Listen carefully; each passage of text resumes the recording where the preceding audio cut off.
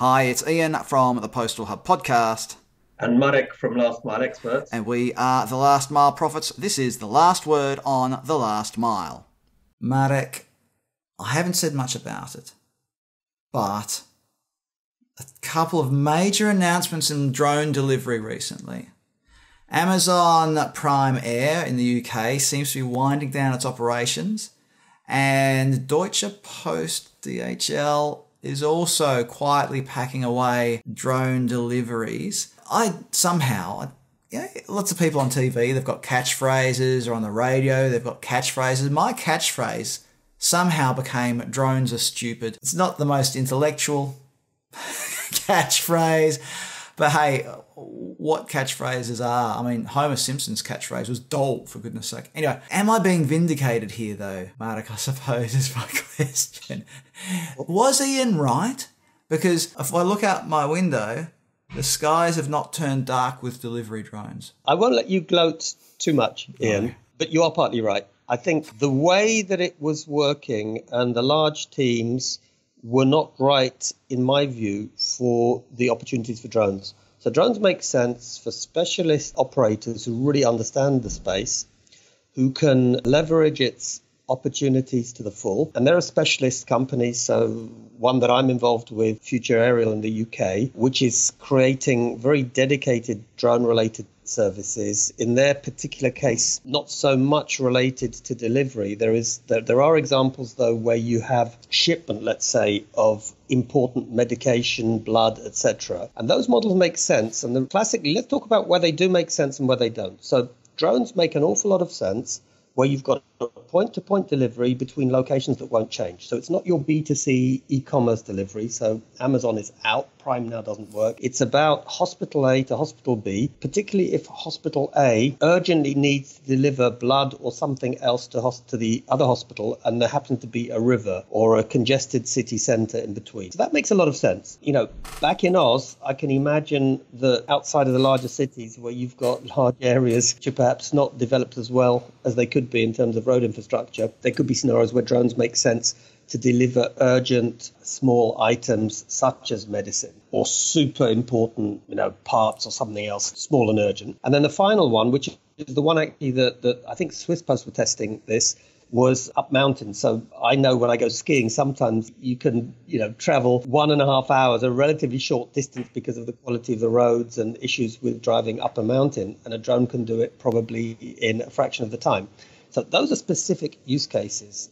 But those use cases are not Amazon Prime Now, and probably not many of the things Deutsche Post was doing with the drones. But anyway, I'm wittering because I don't want you to gloat too much. So I think you're partly right. I think there is a complete disconnect between a lot of the vision and commentary and speculation around drones and the practical realities of what they could really be. Just sticking with airborne drones for a moment, there was some discussion in the media not that long ago about this Superfast delivery. So the likes of Gorillas and Getir and the others, GoPuff and all of those, so they're offering 10-minute, 15-minute delivery. And if those deliveries were replaced with a drone, how quickly the skies would become crowded. And one of the potential benefits of drones is that they operate in uncrowded skies. So as soon as those skies get crowded, how well will drones function? Now, I'm sure that plenty of drone aficionados will start commenting below and saying, Ian, you're wrong, Ian, you're wrong. But Ian looks out the window, doesn't see drones. But I look out the window and I see lots of people riding around with those thermal backpacks on, delivering for whether it's Just Eats or whether it's for Uber Eats or for whoever, right? It's not Just Eats, Just Eat. You know what I mean, right? There's plenty of them out there. But you're right, there probably are specialised use cases where it's going to work. We know DPD's done it, Swiss Post you mentioned, UPS has been doing that medical delivery drone in limited trials in the USA. And there are some people who will say that it's regulation that's holding back the development of drone delivery. I'm not convinced that that's the case.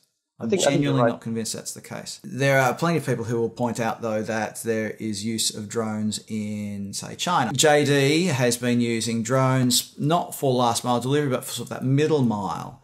Okay, there may be potential there, but where I do see some potential perhaps, is in ground-based drones, so the little wheeled robots. But even then, they have their own shortcomings. Marek, do you want to comment on that? Yeah, AGVs, I think. Ian, I think you're absolutely right. Forgetting everything else, and I think it's not just the legislation, it's command and control systems. How can you command and control several thousand or tens of thousands or actually hundreds of thousands of these things in more dense urban areas? You know, how do you ensure that none of them will fail and hurt somebody? What happens if something that you can't control, like a bird, hits a drone and the drone comes down? You know, there's lots of issues. And then finally, Ian, where does the thing land? Because it's okay in suburban Melbourne, but what about the city centre? You know, it lands on the roof, so someone has to go up and pick up the parcel. So honestly, for now, there are far more efficient ways. Either if it's a super fast food delivery,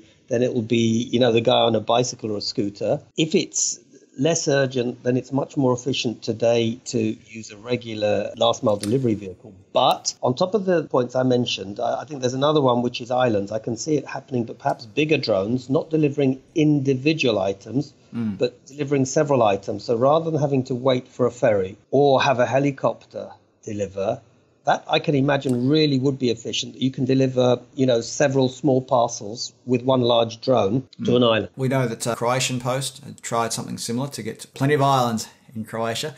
Royal Mail was trialling a delivery drone for, and I can't remember exactly where it was. I remember the case. I can't remember which island either, but it was not long ago. These were big drones. They were not the sort of the little ones you tend to see. Exactly. So the difficulties there is always going to be the weather. Now, obviously, the weather will also impact on shipping. So if your ability to put things on a ship and across a strait of water. Just quickly, Marek, I want to throw something in here really quickly at the end. When we talk about drone delivery, people talk about it because it is direct. It's as the crow flies, and it is almost guaranteed to be faster just in terms of that transit. If we were able to reduce the amount of traffic on the road, basically the situation we had at that first wave of COVID in 2020, delivery vehicles go a lot faster and then so much more efficient.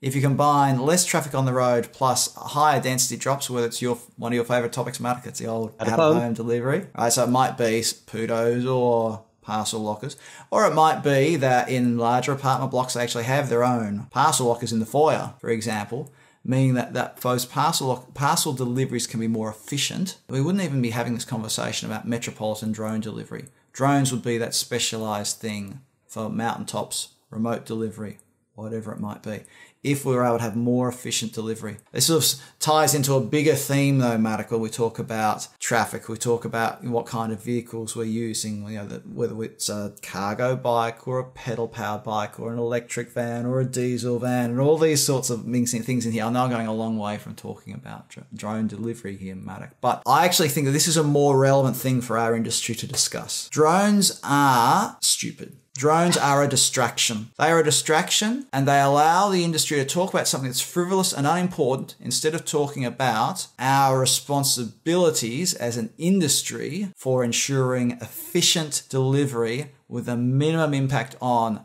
the environment. The environment means not just emissions and all of that, but noise, traffic and congestion, all those sorts of things. Marek, we're running out of time. I feel like I've actually stumbled upon something far more important than stupid drones. I can't let the VC end with that, because you're right. Sometimes people use drones in a stupid way. Drones aren't stupid themselves. They do have use cases that make an awful lot of sense. So I think it's about people being smart where they use drones. I wouldn't call them drones, but autonomous ground vehicles do have opportunities. Not necessarily in the way that people plan them. So I don't imagine the Boston Dynamics robot being used at scale in a hurry, given costs and other issues. But I can imagine, but this is one for a whole new VC. You know, my favorite one, the autonomous vehicle that actually does what a current delivery vehicle does. It just means the driver doesn't have to physically drive and focus on other things. But that's for another day. I would say that drones are pretty smart, sometimes used in the best possible way. There we go. Everybody comment below. I'm ready for it. Marek Rajecki, thanks for being part of the Last Mile Profits today. Thank you, and thank you, everyone.